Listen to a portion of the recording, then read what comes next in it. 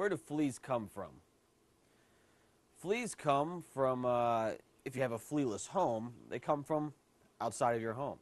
So what does that mean? That means anything coming into your home could be a potential flea carrier.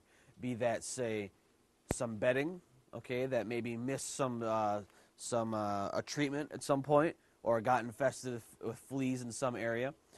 Bedding can be a carrier of fleas.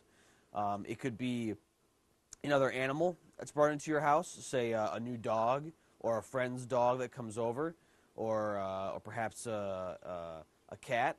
It could be an animal that your animal comes into contact with outside, or at a animal shelter or at a veterinary clinic. Fleas can also come from your own lawn.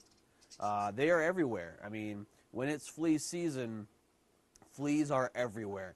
They're in the lawn. They're on animals. They're living in plant matter.